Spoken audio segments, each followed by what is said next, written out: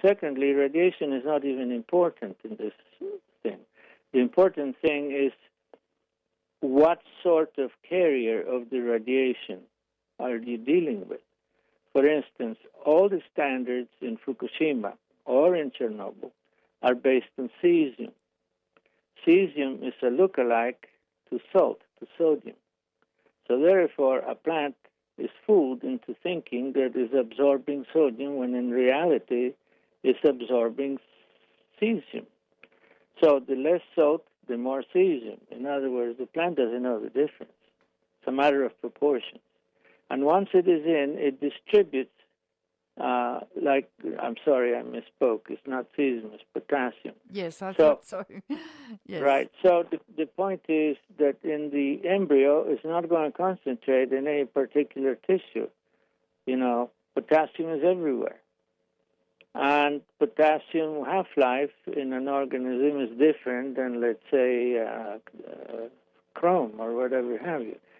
So the biologic half-life inside of the body, what comes in gets out in about 8 months. That they say. But on the other hand, you can integrate the molecule into a structure, let's say like a chromosome. And the chromosome is stable. So once in the chromosome, you go nowhere. You're captive. Now, the problem is that in addition, although officially it is stated that cesium is the way to go, we were a little bit skeptical about that, so we decided to measure strontium. We were told there is no strontium, we are wasting money, this is very expensive, it's a complicated test. Nonetheless, we found that there is plenty of strontium. And strontium looks like to the organism as calcium. And as we know, teeth and bones and all that bind calcium because without it you don't have the necessary stiffness in certain parts of the organism. So obviously we have not seen official measures of this particular form of radioactivity. Radioactivity is energy, something that vibrates. But who is vibrating makes a difference. If the vibrator is a calcium-like, it's going to get into your skeleton and you won't keep it forever. So the effects or the teratogenic effects of cesium against strontium, although the radiation may be exactly the same, it is concentrated in different areas of the body. And therefore, the diapason or the range of anomalies you're going to see with one form of radioactivity and another form of radioactivity may be completely different. And this is why radiation dosimetry is a little bit silly. It's dosimetry of what poison, you see. So, everything is reduced to such simplicity that it no longer makes sense to me. And yet, we need to show something that black and white that cannot be disputed. Anybody can dispute measurements of radiation. You can always introduce doubt. But a baby that has no head is a baby that has no head. And a baby that is stuck together to another baby, well, you have to be blind not to see it. So what we concentrate on are facts, on visible, indisputable facts. And then we're going to explore potential causes by prospective ways of doing studies if we get there. And if we don't do it, somebody might. So I hope somebody will. Did you measure things like americium and plutonium and the alpha emitters in that area, Dr. Wertelecki? Well, you see, most states, including Ukraine, are very leery to allow foreigners like me to engage in this sort of measurements that may contradict official policies.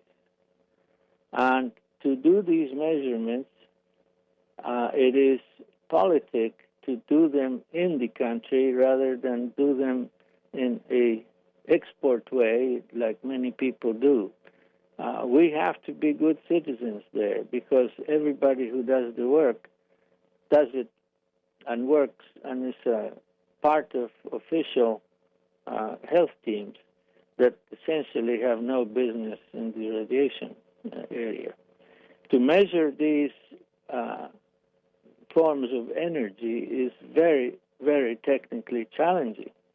And in Ukraine, the technology is concentrated in one sole institute in Kiev.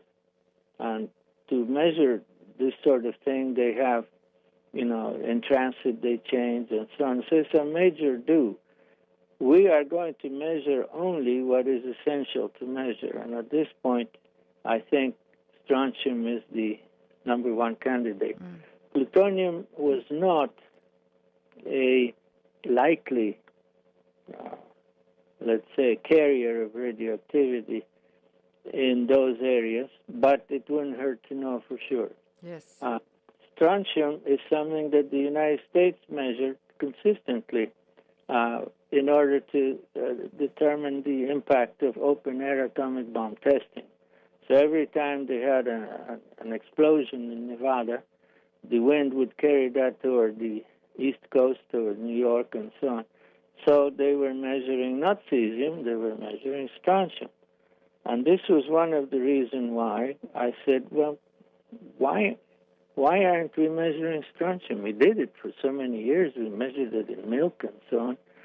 But strontium is difficult to measure. It sort of requires some cooking and extractions and a totally more complicated way. And cesium is practical. You just have an energy counter and push a button and read how many beeps you get from the energy, and that's it.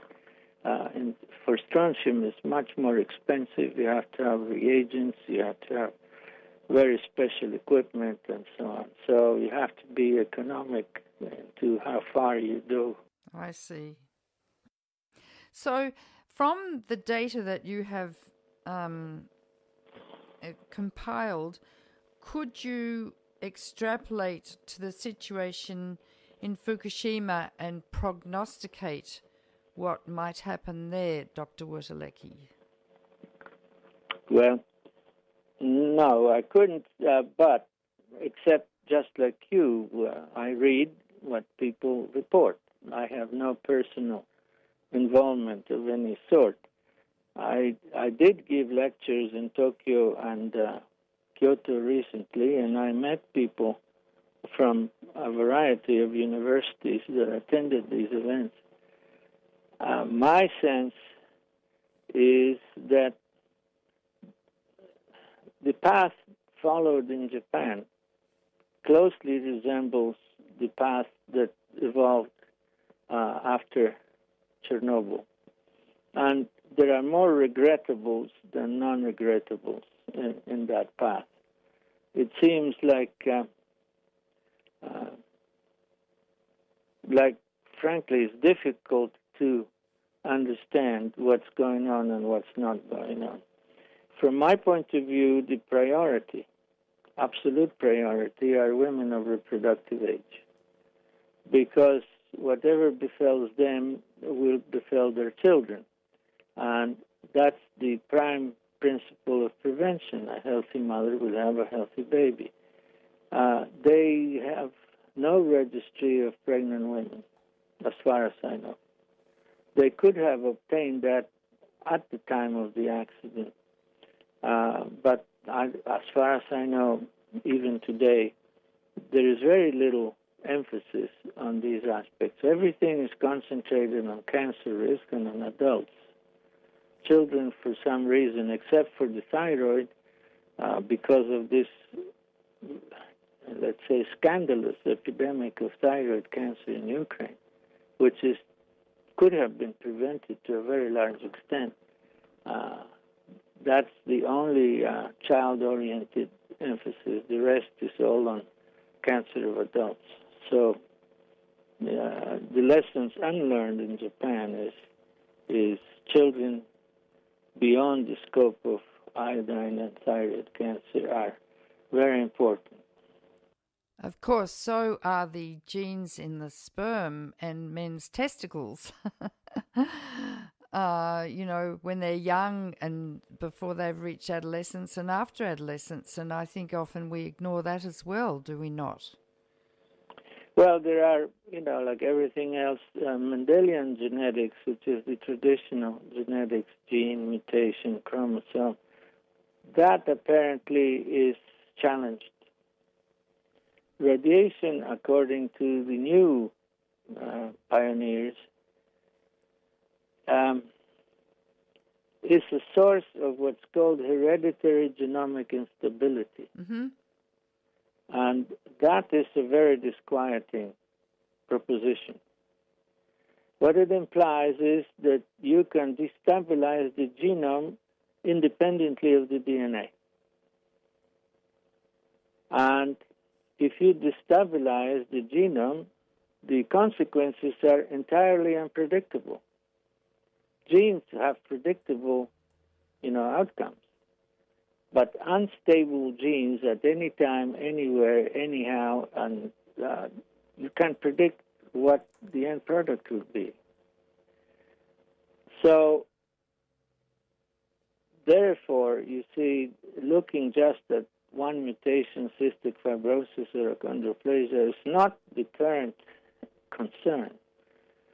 The current concern is instability. And if you have instability, you cannot become a baby, or you cannot stay away from cancer. Can you explain that hereditary genetic instability in more detail, please, so people can understand what you're talking about, Dr. Wertelecki? Well, I don't think people can understand because the scientists don't understand. So, therefore, there are no explanations other than, again, facts. These unexplained facts. No theory to explain them. No basis. Well, what are the facts? What are the facts that they're saying? Well, the facts are this: that if you have genomic instability, a cell does not make a like cell. It will make something more or less like, but not exactly the same. You cannot make a tissue because instead of having a uniform population of cells that cooperate with each other, you will have rogue cells here and there that do the same.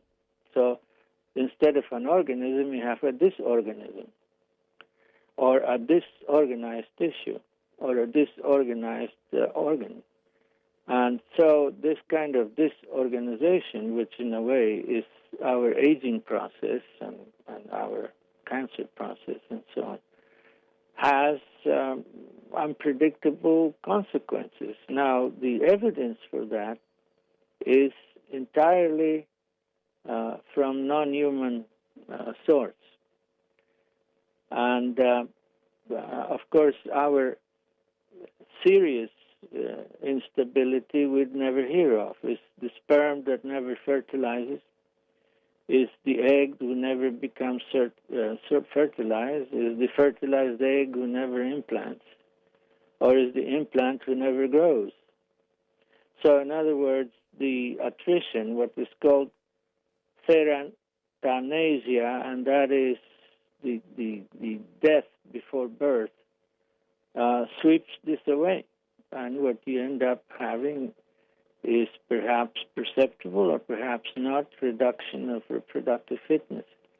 In terms of the born, genomic instability will create sterility or infertility because we need to produce a very complicated thing called the sperm. Or instability in the sense that you will have a change of rates of, let's say, degenerative diseases like arthritis or this or that or the other. So this is a very important emerging issue to know how to measure genomic instability, and they're doing a great job in approaching this question through the study of cells in vitro, in other words, outside of the organism. Now we have a whole host of non-human organisms, and birds and butterflies, which in Fukushima they say have mutated.